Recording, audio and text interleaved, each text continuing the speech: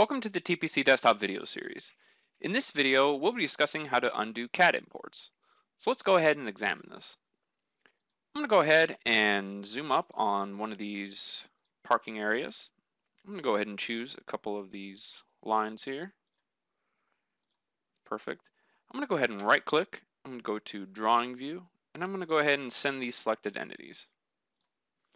So they pop up in the drawing view, no problem, but let's say those entities weren't the ones I meant to send over. Well, we have two options. We can go to the CAD view, we can right click, we can go to drawing view, and if we look down, we have this option undo last send selected. Great, so let's go ahead and click this. So as we can see, the drawing view has updated. It in fact removed all those entities we just sent over. So let's go ahead and send this back over. Perfect.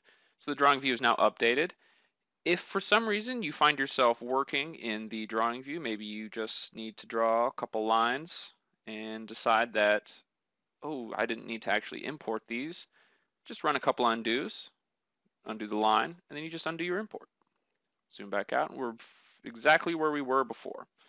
So Traverse PC lets you undo all entities that you send over from the CAD view. This makes things much easier when you find yourself sending entities that you didn't quite intend to send. So we hope that you enjoy this feature, and we will see you in the next video. Thank you.